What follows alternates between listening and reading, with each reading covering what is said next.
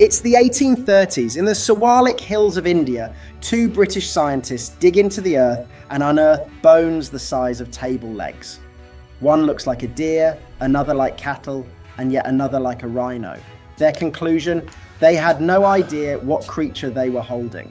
This puzzle would become one of paleontology's most legendary debates, involving a giant herbivore so strange that it still shocks us today. That animal was Sivatherium, and its story starts with confusion, misinterpretations, and a name invoking a god.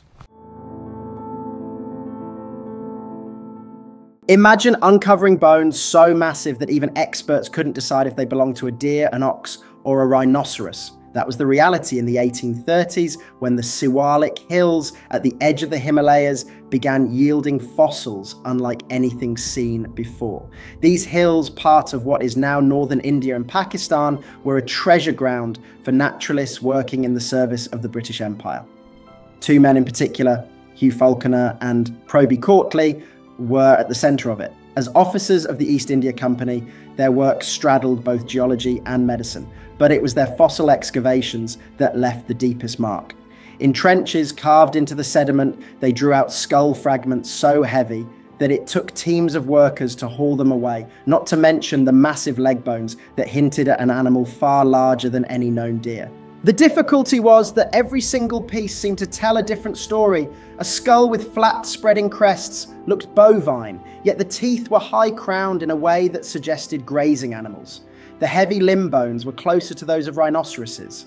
At a time when comparative anatomy was still an emerging science, these conflicting signals sparked long arguments. One scientist claimed the animal might be an outsized antelope, while another insisted it looked closer to an extinct species of ox. Letters raced between India and European institutions, with plaster casts and shipping crates carrying the debate across continents.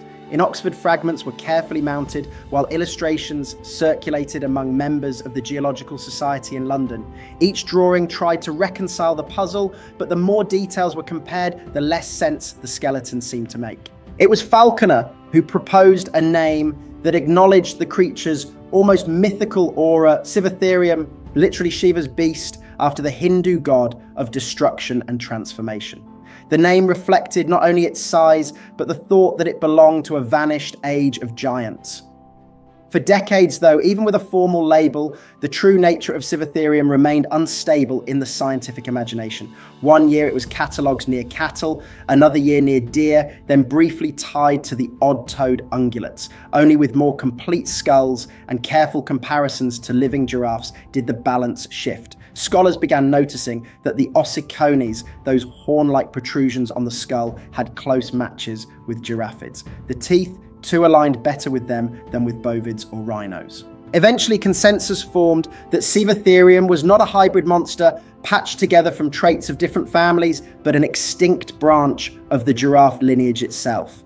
This recognition stretched the limits of how scientists pictured giraffes, showing that the family once included not just long-necked browsers, but enormous thick-set animals in Asia and Africa. The discovery did more than solve a puzzle. It opened the door to a deeper understanding of how ruminants evolved across two continents. Most giraffes alive today carry only two small skin-covered projections on their heads, but Sivatherium broke that rule in a dramatic way. Its skull carried not two but four ossicones arranged in pairs that gave the animal a profile completely unlike anything you would see in a zoo today.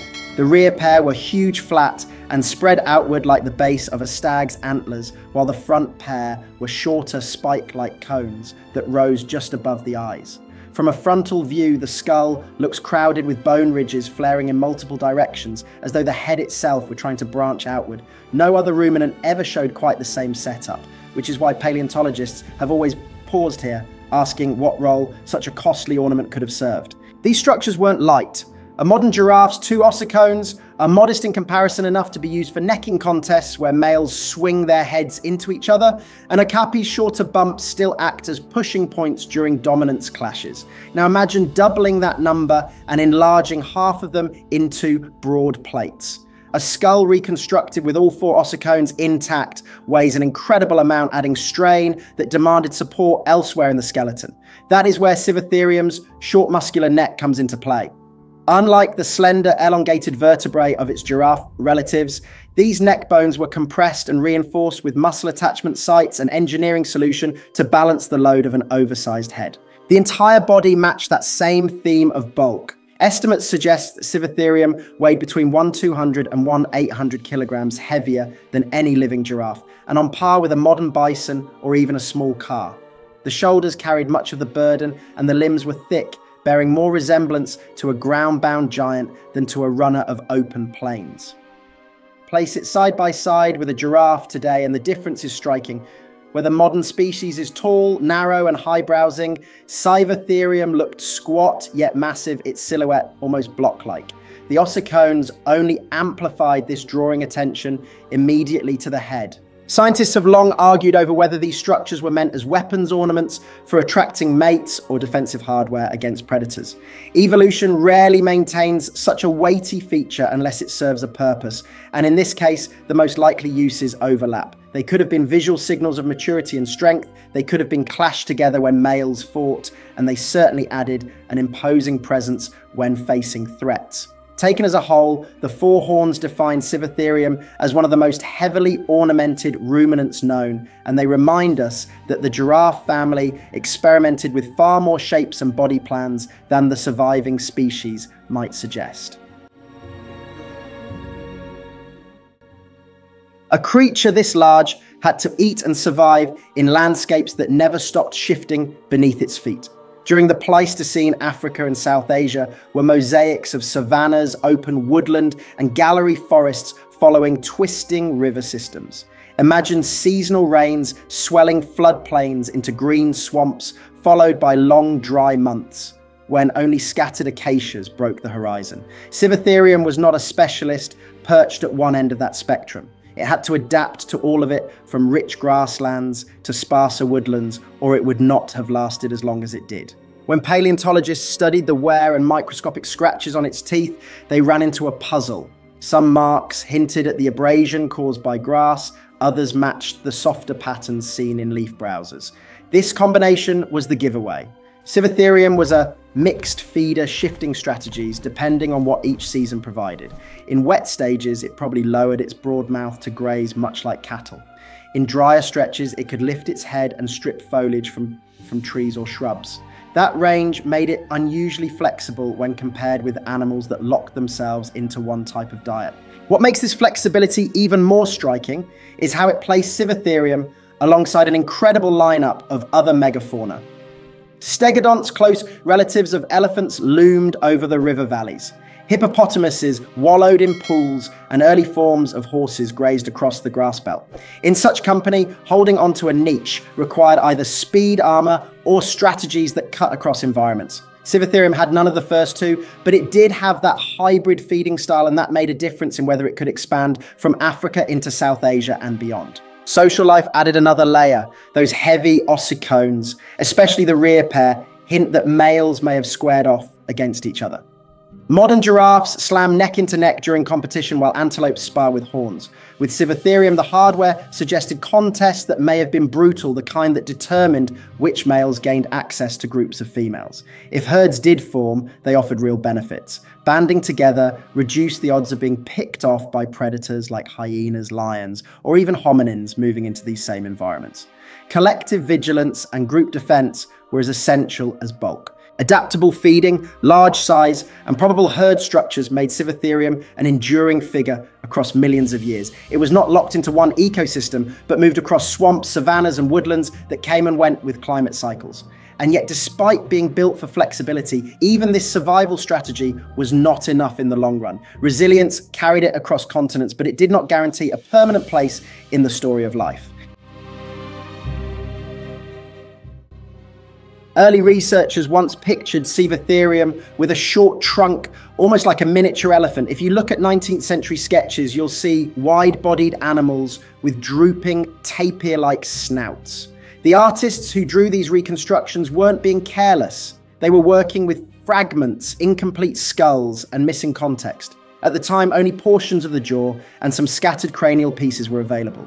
And without the full nasal structure, the most convenient explanation was that this strange beast had something flexible attached to its face. These images spread quickly in scientific journals and illustrated natural history books, planting the idea that Shiva's beast was half real animal and half mythical caricature. For decades, these imaginative versions defined how the public understood Sivatherium. Visitors to museums saw models with trunk-like appendages and assumed the animal was a prehistoric cousin of elephants rather than a giraffid. Paleontology in the 19th century relied heavily on interpretive art, and when the evidence is incomplete, the boundary between speculation and fact blurred. There's a good chance these depictions slowed recognition of Sivatherium's real identity. The mistake wasn't entirely unreasonable either. Other hoofed mammals, the saiga antelope tapirs, even some extinct gomphotheres, show that flexible nasal structures have evolved multiple times. Without better fossils, it was easier to copy patterns already known in nature. As the fossil record improved, researchers revisited the idea. More complete skulls revealed solid bone where a trunk cavity should have been. Later, high-resolution cranial studies and CT scans mapped the internal passages of the skull, showing nasal openings consistent with giraffids, not elephant-like animals. In other words, the trunk hypothesis collapsed under the pressure of anatomy. Digital reconstructions created in recent decades have given a much cleaner image, a broad-headed, short-necked giant with two massive rear ossicones and two front spikes above the eyes.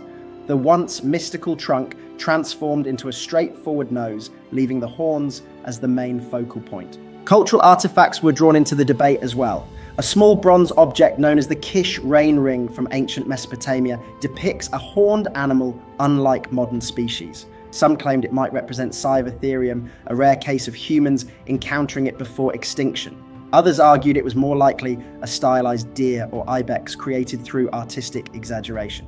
These debates matter because they show how human imagination attaches to incomplete evidence, whether fossils or ancient art. It reflects the tendency to connect what we think we see with what we hope to find.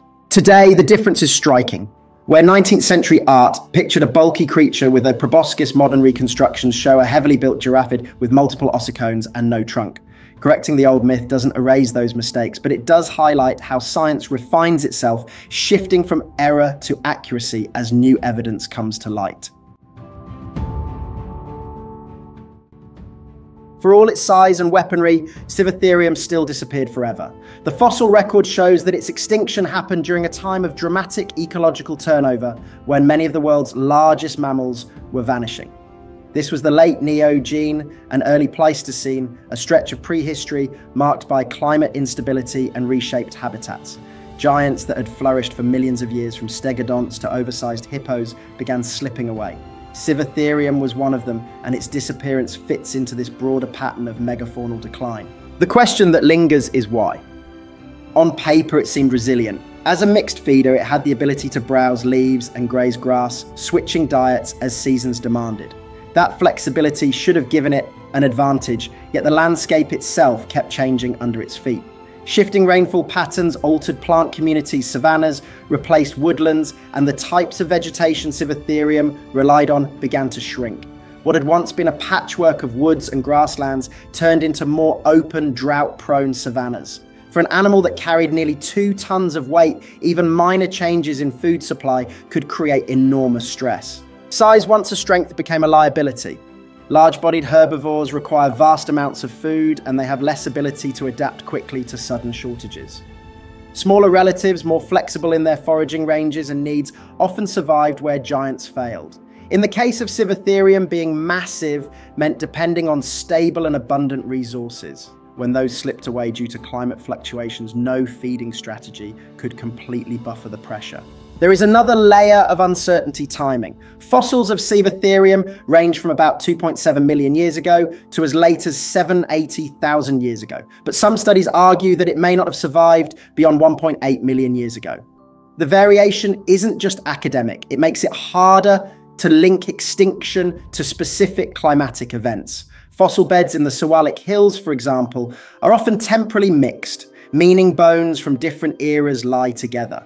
Without precise layers to pinpoint last appearances, scientists are left with a window rather than a sharp date. Some have suggested that human activity may have added to the stress. The idea is that early hunting could have compounded ecological pressures targeting individuals in already vulnerable populations. Yet the evidence is thin. Human arrival in these regions is difficult to line up exactly with Sivatherium's decline, so hunting remains a debated possibility rather than a proven cause. Whatever the immediate trigger, the lesson is clear.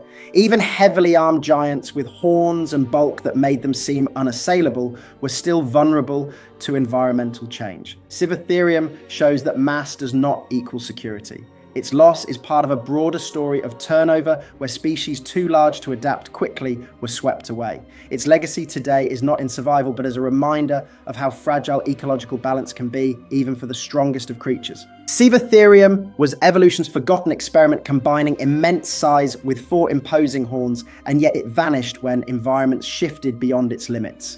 Its story shows that even giants built for strength and adaptability could not outlast changing climates. That lesson feels uncomfortably close today when modern ecosystems face similar pressures from rapid environmental change. If a creature as formidable as Sivatherium could disappear, the species we depend on now are no less vulnerable. Its extinction is not an isolated curiosity, but part of a much broader story, one that continues to unfold in the living world around us.